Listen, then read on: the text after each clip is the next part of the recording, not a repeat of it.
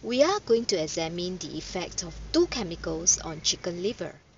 The two chemicals are water with formula H2O, hydrogen peroxide with formula H2O2. On each piece of chicken liver, cut to the same size, each chemical will be added to it. Starting with water,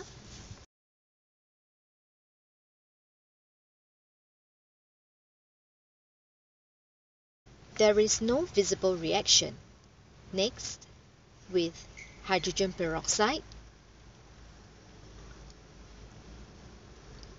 vigorous foaming is being seen. We can conclude that these two chemicals, which differ by only one oxygen atom, react differently with liver. In general, different chemicals do exhibit different properties and react differently with other chemicals, even though they differ by one atom.